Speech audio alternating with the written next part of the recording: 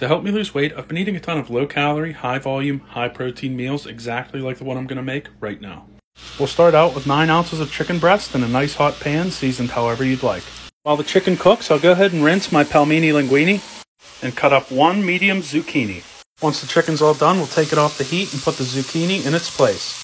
After just a few minutes, I'll add the pelmeni linguine, 1 tablespoon of this butter right here, and just a little bit of minced garlic.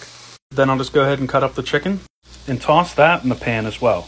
After the flavors get to know each other a bit, I'll sprinkle on 1 serving of Parmesan cheese, a little bit of black pepper, and that's it. This whole pan of food comes out to a total of 405 calories and 64 grams of protein.